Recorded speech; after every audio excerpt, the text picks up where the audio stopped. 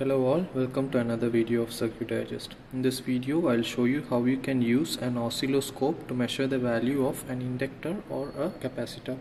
As you can see, I have a toroid inductor here, which is this one, and I'm trying to measure the value of this inductor using my oscilloscope. So this is the tank circuit which I have built. The circuit diagram and the complete procedure can be found at the link given in the description of this video. Here I will just show you how you can use the scope to measure the resonance frequency. So you can see the inductor and the capacitor making a tank circuit here, and a diode to push the current only in one direction, and a current limiting resistor.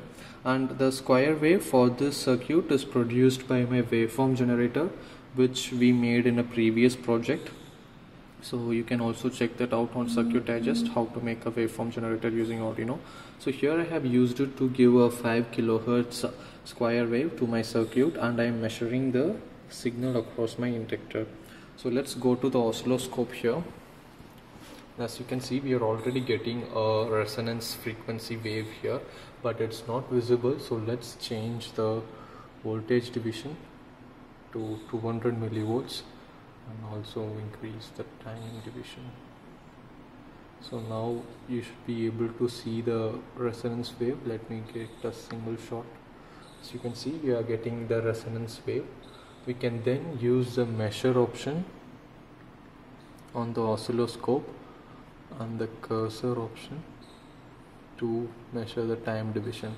Then you can place this cursors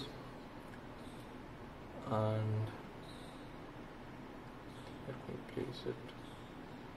Once you okay, now I have set the cursors properly. As you can see, I'm measuring the one complete time period starting from the on time of this wave to the off time, and you can see the dt value, that is the difference between the two lines, is 29.5 microseconds, which you calculate the frequency, you will get 38.8 kilohertz.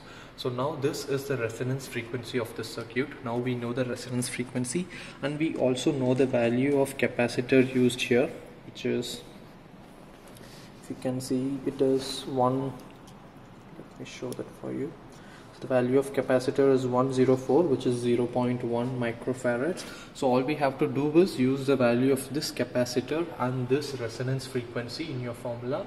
F is equal to 1 by 2 pi root of LC.